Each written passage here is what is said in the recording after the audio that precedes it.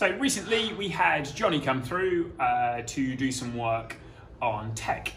He wanted to look into how he could improve his ball flight, how he could improve his game to get his scores even lower. So Johnny's already someone that plays low single figure golf, but still wants to set some standards and go better.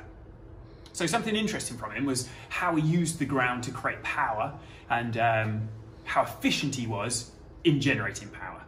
So you'll see from the screen on here, this is just using a mid to long iron. I think we were hitting 6 irons on the day.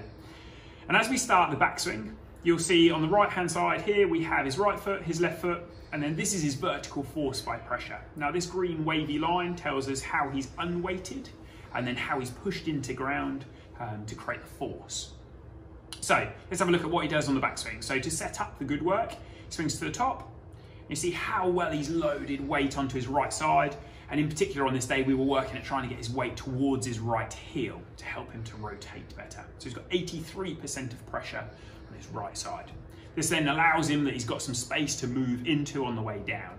And you'll see that we've got 47% by this point in terms of unweighting from the ground.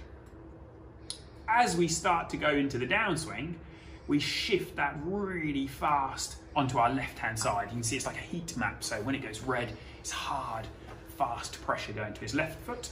And you see it's really peaked up to 138% of pressure. Now what's really interesting with Johnny is that he's got a double peak in terms of how he uses the ground. So if we're watching this in really slow-mo, we can see that he moved his weight from his right to his left.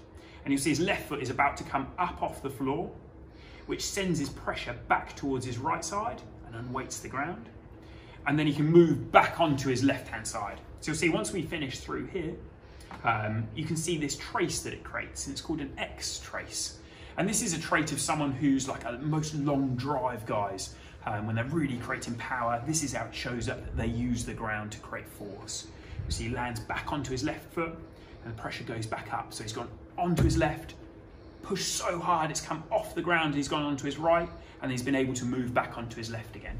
It's really interesting stuff to see how you can pick up some speed. So if you're someone that doesn't really use the ground or don't think they use their feet or their knees as well as much as what you should do, we can get you on pressure and we can see how we can get you moving better.